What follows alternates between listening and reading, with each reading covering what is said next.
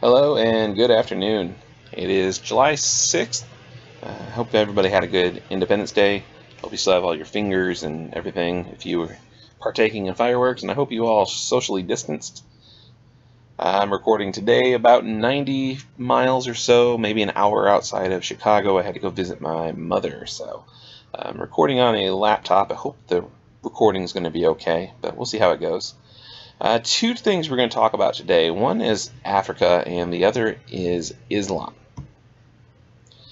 First thing you have to know about Africa, and sometimes people don't understand this. Africa is not a country. Africa is a continent.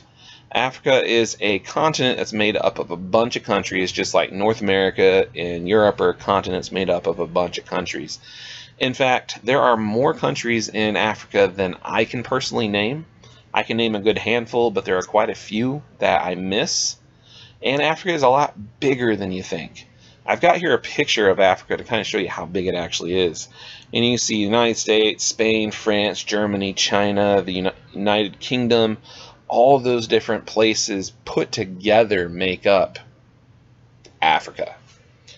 It is almost 12 million square miles. You can fit a lot of places in there, and the population of Africa is about 1.2 billion people. So Africa is huge.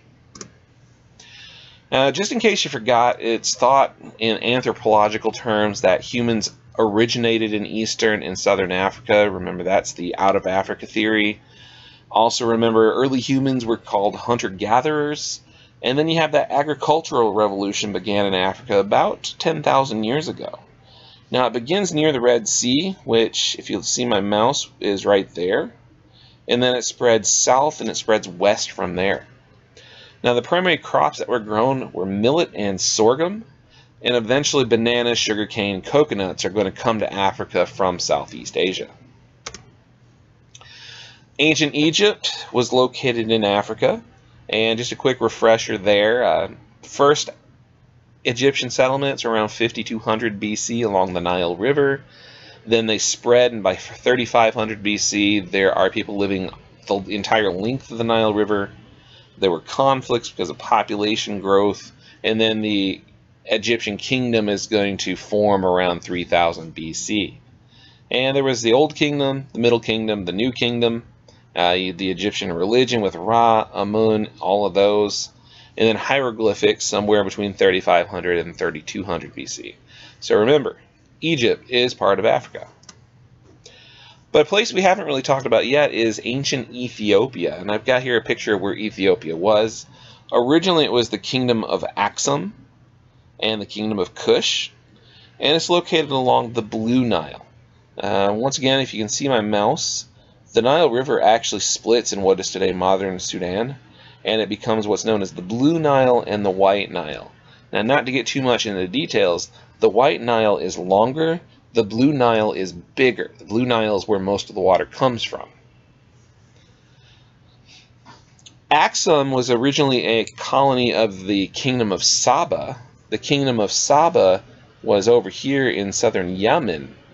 And if you've ever heard of the Queen of Sheba, the Queen of Sheba was actually the Queen of Saba. Now, the kingdom of Aksum, or what will become Ethiopia, it was fairly wealthy because it was located near these trade routes. And in the early 300s, Ethiopia converts to Christianity, and for the most part, Ethiopia today is a Christian country. Now, the Sahara, first of all, don't say Sahara Desert, because then you're saying desert, and that just sounds weird. The Sahara, it's one of the most prominent features of Africa, and it is still growing larger today. Somewhere between 5000 and 6000 BC, there was a climate shift, a climate change, and Africa began drying out. The official term for that is desiccation. And these trade routes develop all through the Sahara, and that's what these red dotted lines are. And one of the biggest routes went from the coast where Benin is, down at the southern part of the map, all the way up through Timbuktu, and then over to Carthage. That was a very heavily traveled route, and the city of Carthage becomes this focal point for trans-Saharan trade, and that's what made the city of Carthage so important during Roman times. Eastern and Southern Africa. People don't talk about this part of Africa a lot, but it's really fascinating. When I was getting my master's, I took a class on Central Africa, and I was just blown away with how much there was to learn. First thing, the people of Southern Africa are known as the Bantu. Bantu literally means people. And there are over 450 different Bantu languages. They're somewhat understandable. Think of it like different dialects, or some of the words are different. If you are a person who speaks Spanish, you can kind of sort of speak Italian too. You can understand what they're saying to a certain point, but it's obviously a different language. That's kind of what this Bantu was like. And today there are over 350 million people who speak Bantu. And their language has this idea of reduplication. The best example I can think of is the word piga, P-I-G-A. Piga means to hit or to strike. And piga means to strike repeatedly. A second language that's important in Southern Africa is Khoisan. This is known as the click language. And in the PowerPoint, I've got a video here, and I don't know if this will play or not. I'll try it real quick.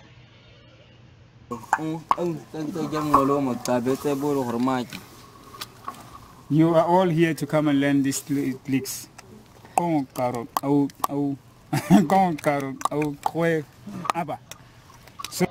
So if you listen to that, I don't know if it's going to show up in this recording, but if you press play on that YouTube video, you're going to hear this language that has clicks in it. And the click actually means something. Depending where the click is in the language and how the click is presented, means different things. And there are about 500 million people who speak this Khoisan language. Both Eastern and Southern Africa, they're going to trade with India, and they're going to trade with the Middle East as well. And there's a lot of similarities, a lot of connection between those groups of people. Africa is also important to ancient Greece. Africa and Greece are linked very, very early on. In fact, Africa is the site of many of the ancient Greek stories. There's the Pillars of Heracles, there's the Rock of Gibraltar, and the mountain of Jebel Musa. The Gibraltar is right at the southern tip of Spain. Jebel Musa is at the northern tip of Morocco. That's supposed to be where Heracles stood and pushed the world apart. Then there's the Cave of Heracles, which are in Morocco, which is supposedly where Heracles slept before he fought the Titan Atlas. And then there's also the famous story of Andromeda. Let me see. The story of Andromeda is basically, Andromeda was supposed to be beautiful. Her mom Cassiopeia was proud of her beauty. And Cassiopeia even said that her daughter Andromeda was more beautiful than all the daughters of Poseidon. And it made Poseidon very angry. And Poseidon sent a sea monster to try and kill Andromeda. And Andromeda is going to be saved by Perseus. And Perseus and Andromeda are going to fall in love. And it was basically the story of Andromeda is a story that was told to Greek children. And it was all based about Andromeda, who was from Africa. Now, in the Hellenistic world, meaning the world of Alexander the Great, remember the city of Alexandria, which is in Egypt, becomes the center of Greek culture. And after the death of Alexander, Ptolemy is going to steal Alexander's body, hide it in Egypt, and Alexandria is going to become the capital of the Greek world. Now, the Greeks are going to adopt the language of the Phoenicians, meaning the early Carthaginians. The Greeks are going to fall in love with Egypt, and Africa is going to capture the hearts and the minds of Greece, if you will. When you get to the Roman Empire, it's even more important. You got to think of those Punic Wars, where Rome and Carthage, they're mortal enemies, and Rome and Carthage fight 3 different times. Once Rome takes over northern Africa, those North African provinces were considered part of the city of Rome.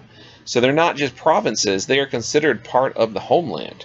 And North Africa is going to be where the city of Rome gets all of its food and all of its grain. Christianity, I know I haven't talked about it yet. That's going to be with the Middle Ages, but it is very important to North Africa. So Christianity is going to spread throughout North Africa very shortly after the beginning of the Christian religion. It's going to be spread through North Africa by the Apostle Mark.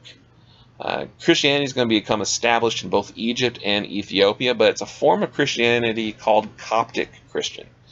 Coptic Christianity does exist. It's a small subset of Christianity.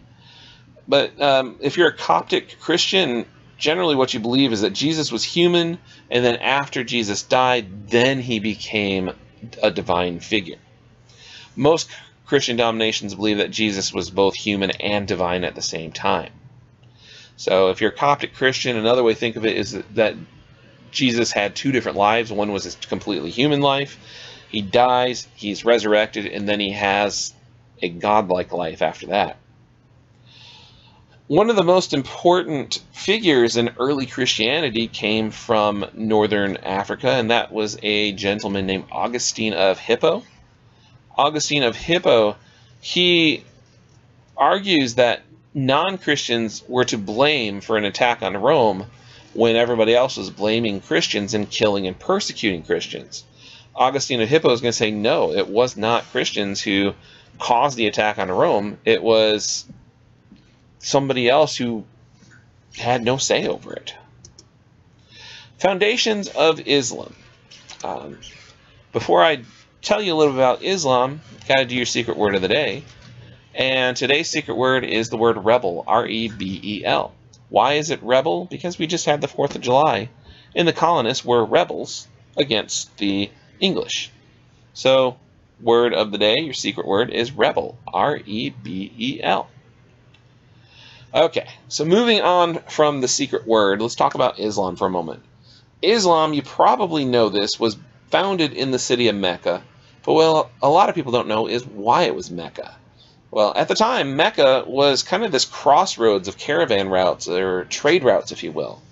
There were caravan routes that traded or connected Palestine, which was the Holy Land, with Syria, and then there were some other ones that connected Yemen to Ethiopia and Eastern Africa. It was this big place where a bunch of traders, a bunch of people just came together. Mecca, there was very little manufacturing, very little agriculture. Its primary source of money was tourism. And because there were so many different people who came to Mecca and passed through the city, there were over 350 different gods that were represented and worshipped there. So that's the why Mecca. That's because it was a very, very religious city. Now the who, you probably know as Muhammad, but who was Muhammad? Well, here's what we know. We know Muhammad was born in the year 570. We know he was raised in the city of Mecca. We know that he was orphaned at a young age.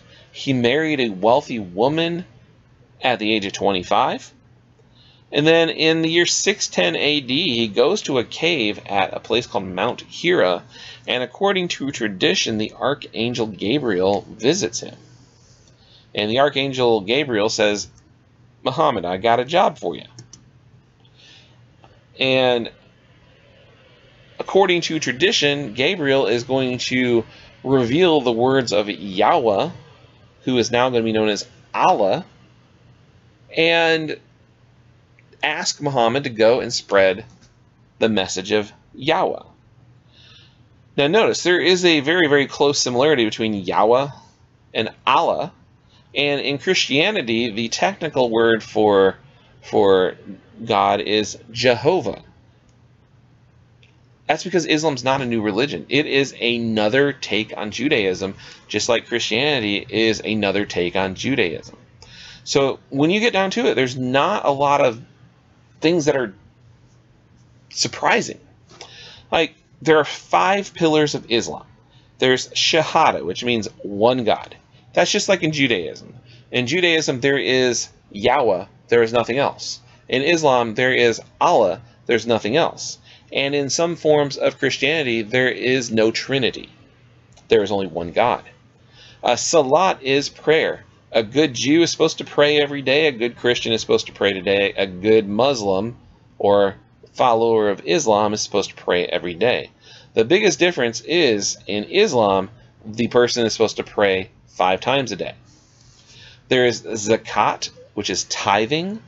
There is tithing in Judaism. There is tithing in Christianity. If you are somebody who goes to a Christian church, you know that during some part of the church service, the organ gets all pretty. These people get up and they start passing plates throughout the audience. That is tithing. You're supposed to give a certain percentage of your earnings to the church. In Islam, instead of being voluntarily, it's expected, and it's thought that the tithing, the volunteering of your money, your wealth, it's a loan that will be repaid in the afterlife. You've got the Psalm, which is fasting, and you've got that in Christianity with Lent, where you have to give things up. You have that in Judaism with Passover, where you're supposed to give something up. Islam has Psalm. Now, the most famous part of the fasting in Islam is Ramadan. And Ramadan, you're not supposed to eat or drink from sun up to sundown. No pleasures of the flesh, if you will. No hanky-panky. And you're not supposed to take any medicine unless it's for life-saving or life-preserving purposes. Then last but not least, there is Hajj, or pilgrimage. Every good Muslim is expected to go to Mecca at least once in their life. Now, you might think that's weird. You might say, well, there's nothing like that in Christianity. There used to be. It used to be in Christianity you were expected to go to Rome and Jerusalem once in your life. If you are a Jew, if you're a believer in Judaism, you're supposed to go to Jerusalem once in your life. In Islam, you were supposed to go to Mecca and Jerusalem once in your life. Now, I always like to point this out. Notice jihad, holy war, it's not part of Islam. There are people who took Islam and corrupted it for their own means, and that's where Muslims tend to get a bad name in the Western world today, because of those bad apples, if you will. But jihad, not part of Islam. Islam is supposed to be a peaceful faith, just like Christianity and Judaism are. Now, there are 2 important books in Islam. There's the Quran. That means the recitation, and that's supposed to be the words of God as revealed to Muhammad. It takes 114 chapters. It's based on the Torah, and in the Quran it says both the Torah and the Holy Bible are divine books from God. There's also the Hadith, and that's supposed to contain a record of everything Muhammad said and everything Muhammad did. So it's the Quran and the Hadith. Now, you also have the Hijra, and this is where people start to get things confused between peace and not peace, jihad and not jihad. In 622, Muhammad was forcibly moved to a city called Medina. It's about 200 miles north of Mecca, and this relocation, it wasn't voluntary. Because Muhammad was proclaiming a new religion, because there were 360 other gods being worshipped in that city, he was kind of pushed out. Muhammad, he gathers followers in Medina until about 630, and in 630 he starts to attack caravans headed towards Mecca. And then when Muhammad finally does get to Mecca, he conquers Mecca. And that's where people get this whole thing about jihad mixed up with the religion itself. Now, what happens after Muhammad? Muhammad dies in 632. Abu Bakr is chosen to be his next leader. And Abu Bakr, he becomes a leader of the religion. He becomes the commander of the army Muhammad left. He becomes the leader of the country or the kingdom Muhammad founded. And he becomes the supreme judge for Muslims. By 634, Abu Bakr has united most of the Arab people under the religion of Islam. And then Bakr, he starts to send armies to surrounding areas, not for religion, but for the religious kingdom he founded. I hope that makes sense. They weren't conquering in the name of religion. They were conquering in the name of the kingdom that just happened to be a religious kingdom. Just want to make sure you can keep the two things separate. There are three branches of Islam today. There's Shiites, there's Sunnis, and there's Sufis. The Shiites, they believe that Ali, who is Muhammad's son-in-law, was supposed to be the true successor of Muhammad. And Shiites, they believe that Muhammad was a prophet. And then Shiites also believe that the written laws and the written beliefs that are in the Quran are the only accepted beliefs. They're basically by the book. Sunnis, they say Abu Bakr was the true successor, and they look at the big picture. Sunnis look at the traditions, and Sunnis look at the actions of Muhammad, as well as what's written in the Quran. So they take the big picture view. And Sunnis, for most of history, were the predominant belief until very recent times. So Shiites are very by the book. They're very strict. Sunnis are kind of big picture. Well, what did Muhammad do and what did Muhammad say? And then third but not least, you've got Sufis. They said that the divine attributes of Allah were manifest in Muhammad. So Muhammad was a manifestation of God. They said Muhammad was a supreme being, and that you can know Allah by knowing Muhammad. So they're kind of like this mystical alternative to Shiites and Sunnis. Now, if that's not enough, there's this Islamic civilization that is founded. Islamic society, you've got cities that are huge. The city of Baghdad has over 1 million residents, and that's in modern-day Iraq. There's also a city named Cordoba, which is in modern-day Spain. It had a population of 400,000, which was one of the largest cities in Europe. The city of Cordoba had a mosque, or a Islamic church, that sat over 5,000 people. And the city of Cordoba had 900 bathhouses, 1,500 mosques, like 100,000 shops, and their library was one of the largest libraries in the world. This Islamic civilization, it's going to develop this vast trading network that stretches all the way from Europe to China. Islamic culture is going to initially be very religiously tolerant to both Christians and Jews. They were both seen as people of the faith. The only thing was, Christians and Jews had to follow Islamic law. But if you're a, quote, heathen, you're forcibly volunteered to become Muslim. Women are excluded society, but men are allowed to have up to 4 wives. The only catch is you have to be able to support all 4 of your wives. And Islam is going to be one of the places we get our modern medicine, our modern science, and our modern philosophy from.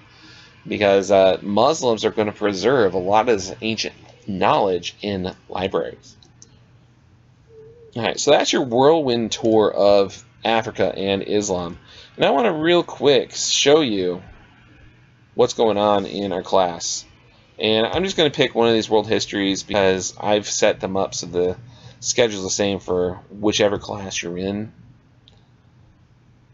And I just want you to realize where we are.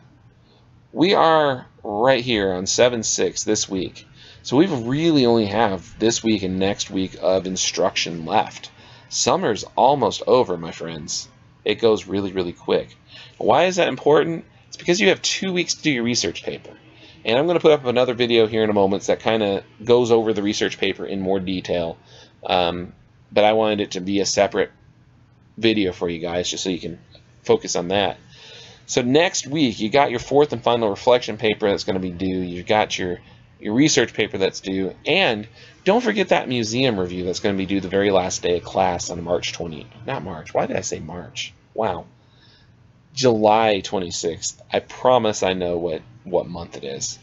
But on July 26th, that's when your museum review is due. And don't forget, you can watch either a movie, when some of those movies in that list are really, really good, or you can look at one of those virtual museums. So just wanted to make sure you knew. We're almost done. All right, until next time, we'll see you later. Have a good Monday, Tuesday, and Wednesday. Bye-bye.